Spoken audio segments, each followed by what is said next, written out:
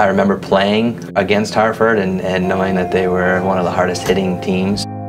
Every memory I have from football is a good one.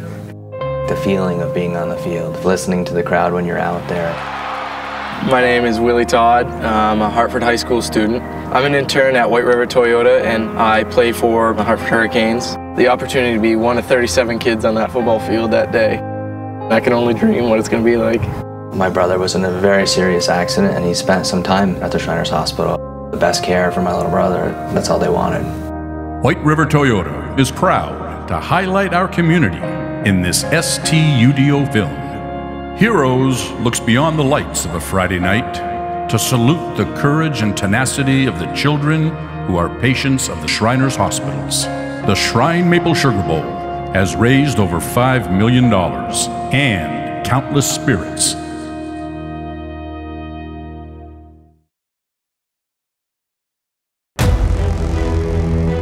It's Friday night. The playoffs are here, and high school football teams are lining up for another epic battle under the lights. Talking about getting physical to a level that you haven't played before, but I know you have it in you. All of our hearts beat together as one. Good job, man. Crosstown rivals, rabid fans, cheerleaders, and coaching staffs. We gotta get a short field now. Will soon fade into the night. You sort of wish you could go back to that Friday night one more time. On the gridiron, the hero is defined by yards gained, tackles made, and championships won. But when you look beyond the lights of a Friday night, heroes don't fight to live another play. They fight to live for a better day.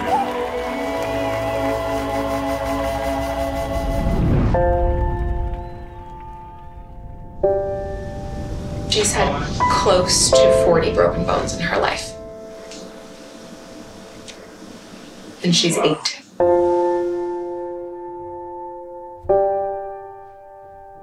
One day, I had her just bend over. Her back just popped right out.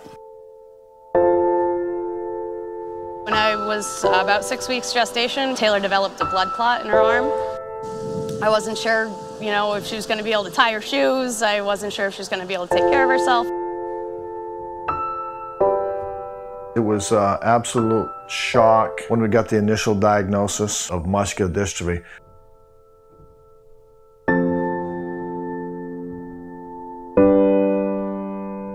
The healthcare system is complex and difficult to navigate for families and children in need. As a parent, we're supposed to be the fixer of things. The biggest frustration for me is how I feel that I'm limited in what I can do to give my son a good day. How old are you?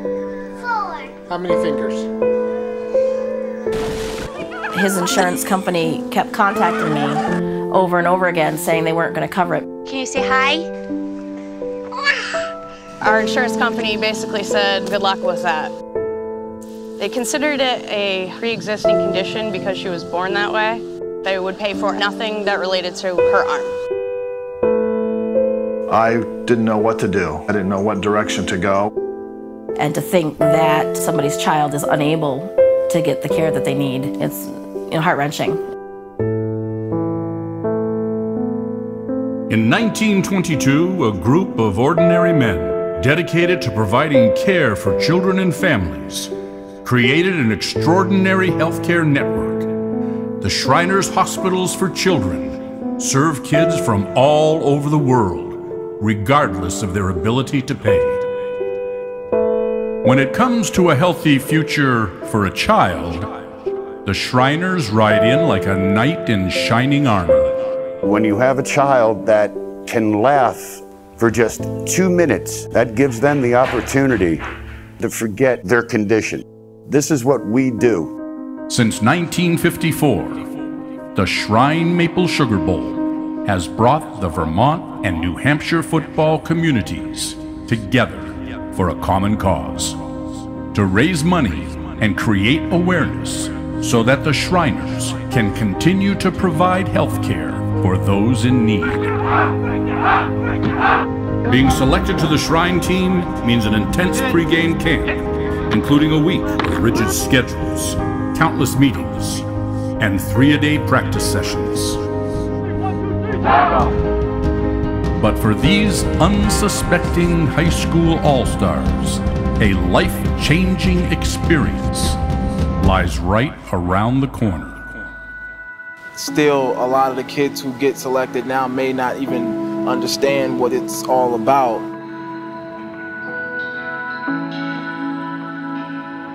When the clock reaches 0 on Saturday, it's not going to matter what it says on the score. This game is much more than football. You're going to go down and see firsthand why we're here. I didn't know we were going to go see kids. I didn't even know anything about the Shriners Hospital. I didn't know any of that. I just thought that was the name they gave the game. That first week is very difficult. You go double, triple sessions, and I suppose after the scrimmage on Saturday, some of the kids are wondering, what am I doing here? What was the difference that you noticed after your kids visited the Shrine Hospital on Sunday and they came back to practice Monday? They had a cause, they had a reason, and the whole camp changes. They get a lot more serious, they get a lot more focus, and it makes a big difference after they see these kids. As a 17-year-old kid, you feel like you're Tom Brady walking in to that hospital room. I mean, they're ready for you with a pen, ready to sign everything and just get away from their situation for a moment in time. These kids, they look up to you. It brightens their day, it lifts their spirits, and it makes us feel incredible. We were a little nervous at first, but one of the guys kind of gently asked if he could sign our cast, which was fresh, brand new, hot pink. And so we all started signing it. I had her sign my arm. I think I'm going to ask a teammate to redo it for the game. It gives them that first sense of, you know, leaving high school that, okay, you can help people. It's funny to think that a couple hours at a hospital can change your outlook on things that much, but it certainly did. Being wired to never give up, never give in, those things you see in the hospital. I got kids at the hospital that were a lot tougher than I was. To see the compassion of some of who you think are the toughest kids and the strongest kids. To see smiles on their faces, these kids that couldn't walk, it was really exciting to be there. To be there and spend a day with them, it really puts things in perspective. You know, they look at you like, wow. And you look at them and you say, wow to you. I'm just fighting to play a football game. I'm gonna go out there and play my heart out, not for myself, for the kids. Airing one out for the end zone, touchdown. What does that mean about giving your ability so other people will benefit from people that you don't even know? Coming on back to Gilding. He'll fire long and deep. He's complete on a beautiful catch. And it was pretty special to see what all the hard work was there for, and it's the kids. That's really what it's about. Not so much yourself as you think it is at first. It wasn't about high school football anymore. To get the snap, he does. He gives the ball off, and it is a touchdown with no time showing on the... I don't have to have this body, you know. I could be in a wheelchair right now. Like, these kids are fighting every day, and you really think about how lucky you are to have your life and how healthy you are. Just slant right through it again. Roll, big hole. I remember being a young man and feeling I was invincible. All I thought about was, okay, what's my next play going to be, and when can I go run? The second man through is Wiley. Once again, running room. He's across the 35. But I remember thinking, boy, there's more to life than just football. He's going to want to throw. He's going to set it up and fire for Turner. Yeah. Being able to go there for a good cause, play football for something bigger than yourself is really special. It really never hit me until I had my own son myself. Chris Childs on the tackle. It really dawned on me why I played that game and what this is all about. Shriners Hospital is an amazing place. Absolutely amazing. They do incredible things. What do you understand about your disease and your future? That my life's that it's gonna make my life harder. All right, everybody on Jared. Jared, you call it. What do you want? 1, 2, 3. Hey, I want I took care of my dad for 3 months, and watched him pass away in front of me. And then I took care of my wife for 4 years and watched her pass away in front of me. And now I'm taking care of my son. I've been tested. They talked about this new award they were giving out, but when they got down to the core issues of strength and integrity, when the board member said that there was only one kid that actually deserved this award, and he said my son's name, it was pretty much took my breath away, actually.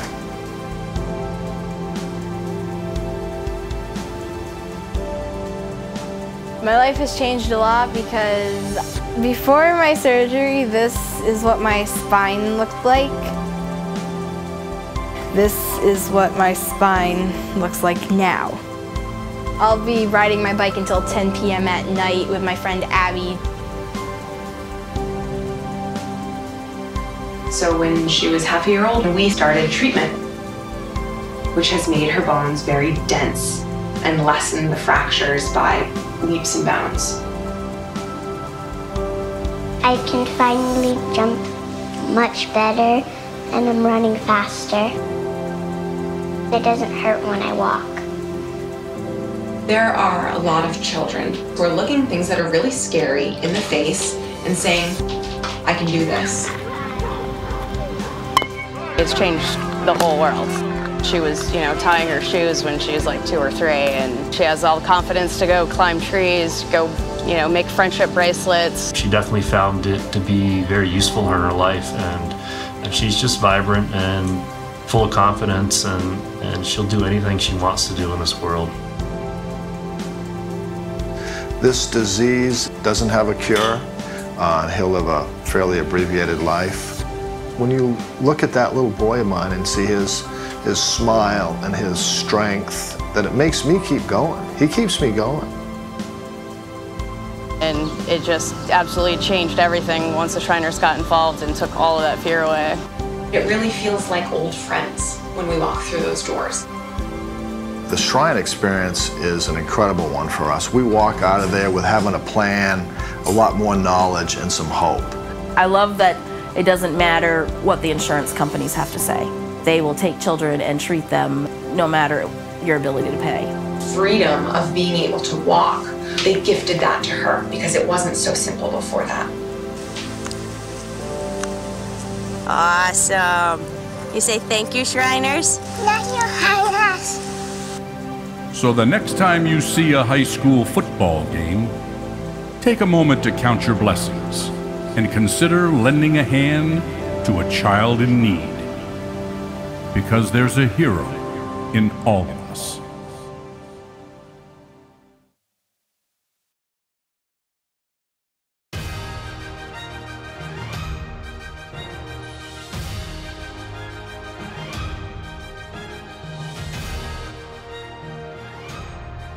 It wasn't my main job to make a person a better football player.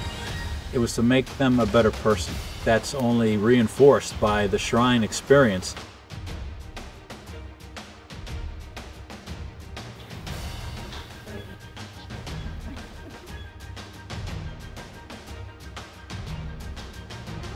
I was under Coach Wheeler from Essex. He was a real big believer in conditioning, and when we actually played that game in the Shrine game, we actually won the game in the 4th quarter with a field goal. The kick is up, and Vermont has the lead. What do we want our players coming away from here with? It's the notion of being unselfish. It's the notion of giving back.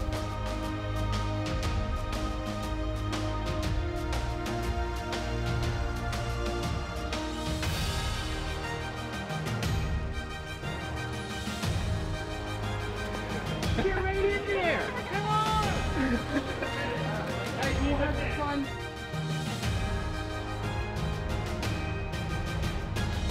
And Wes Doyle, like I said, was a hell of an athlete.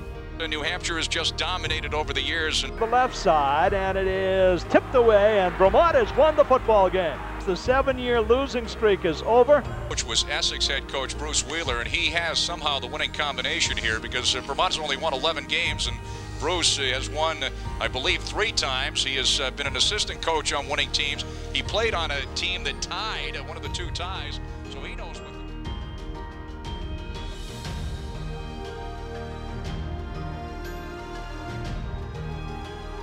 Just the tradition of that game, and the kids, you know, they really want to be a part of it. For a lot of the seniors, that's one of their main goals.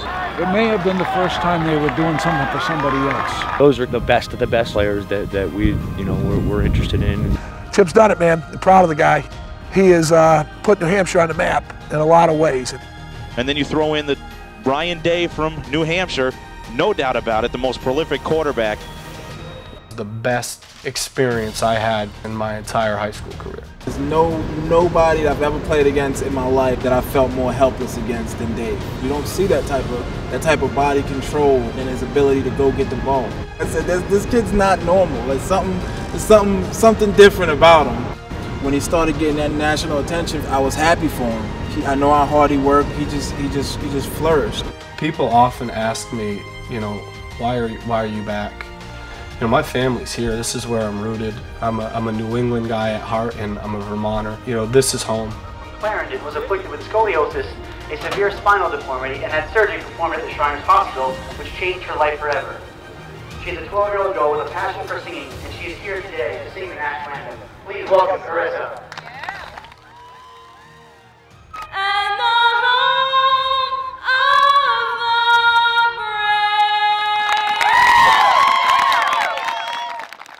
Coach McDonald's by far the best coach I've ever had in my life at anything. He's intense, he's passionate, he means what he says. He just keeps it real. Well, people talk about Greg Landry from Nashua High School way back. He went on to start at the University of Massachusetts in the mid-'60s and went on to play a little bit with the Detroit Lions in the National Football League.